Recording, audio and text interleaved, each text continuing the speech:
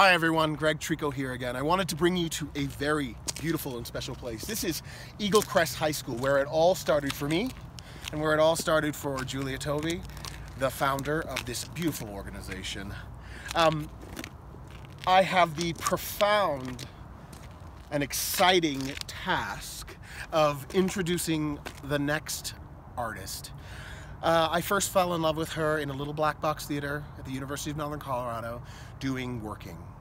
Sure, you can fill up a small black box theater, but then I saw her take over the world as a senior in college in Chess the Musical.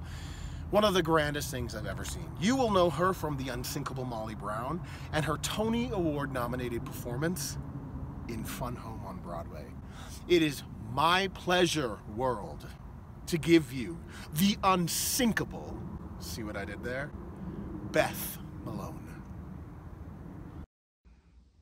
I know what's gonna happen. I'll try to go to bed with fear of failure flapping like a fruit bat in my head.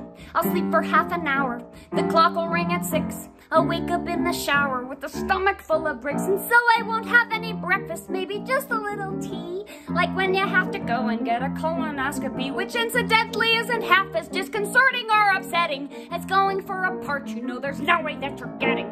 So anyway, I'm heading downtown for the audition, where everything I'm dreading will be coming to fruition. And here's what's gonna happen. I'll walk in weak with hunger, and there's a dozen girls who look like me but 10 years younger. I'll go into the bathroom and I'll try to vocalize, and I'll be singing but I'll be hearing Bethy sucks. She really sucks. She really blows. And she's old and she's lame. And then someone calls my name. Here's what happens. I'll walk into the room. The girl's fluorescent lighting as inviting as a tomb. And everybody smiles. They'll say it's good to see ya. But all I'll see is judges, and they'll all look like Scalia. A little bit of banter as they look me up and down. And somewhere through the fog of insecurity and hate, I'll try to convince them that I'm charming and I'm clever and I'm fun to have around. But I'm starting to unravel. In my head I hear the gavel.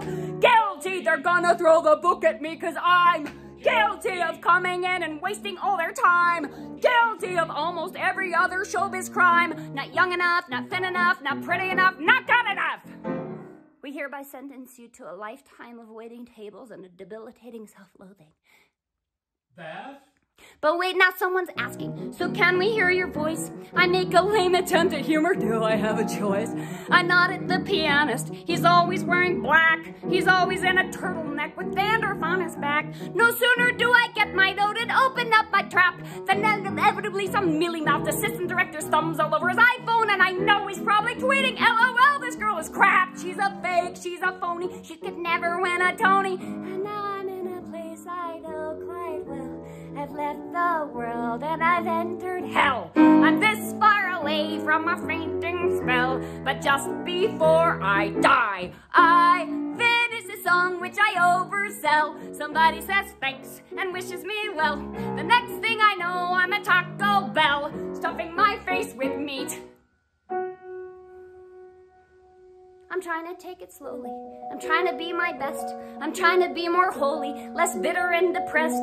I'm reading Eckhart Tolle. He makes a lot of sense. I bought a Buddhist bowl. He says it helps you be less tense.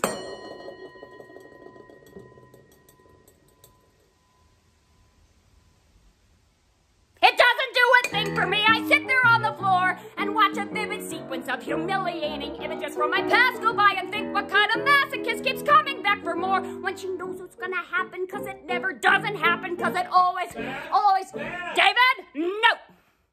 I know what's gonna happen. Don't tell me that I don't. And don't say that I'll rise to the occasion, 'cause I won't. And don't say I've got talent. And don't say I've got heart. And don't say that I'm clever, 'cause I know I'm pretty smart. I'm smart enough to know that I'm too stupid to admit you can't survive a diet that consists of eating shit.